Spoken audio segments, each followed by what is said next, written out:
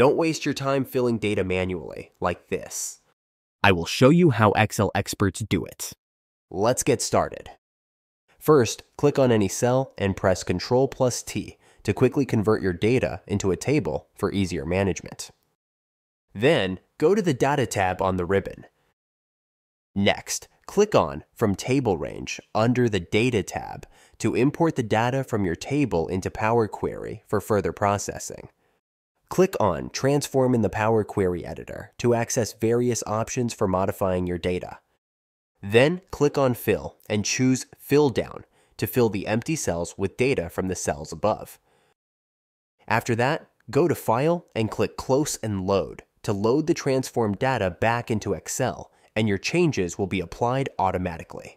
The practice file link is available in the description. If this video is helpful to you, please like and follow for daily tips and tricks.